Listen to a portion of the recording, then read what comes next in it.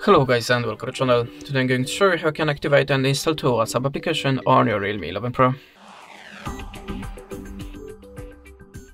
So in the first step, open the Play Store, tap on the search bar and look for the WhatsApp app, but not for the normal WhatsApp app, look for the WhatsApp Business. Install that one, and by this quick way we have a two WhatsApp application from the official stores on your phone. If you want to add more, or maybe the WhatsApp Business doesn't offer you, go to the Play Store and look for the Dual Space app. I'm using the two accounts, so we can open it, decide that you want to get notifications and agree the terms.